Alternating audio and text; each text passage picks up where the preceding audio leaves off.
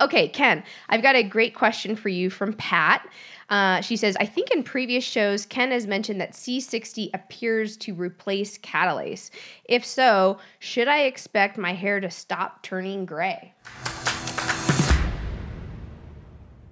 Any products discussed have not been evaluated by the Food and Drug Administration.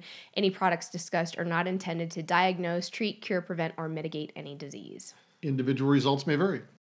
Definitely, it slows down gray hair, and if you have white hair, a lot of people come back salt and pepper.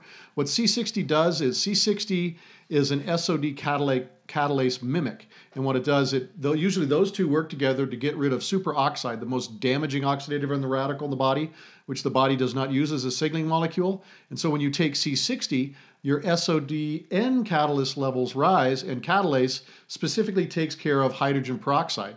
And it's the hydrogen peroxide that bleaches your hair away. So yes, C60 can help reduce gray hair and slow down the progression. Thanks, Ken.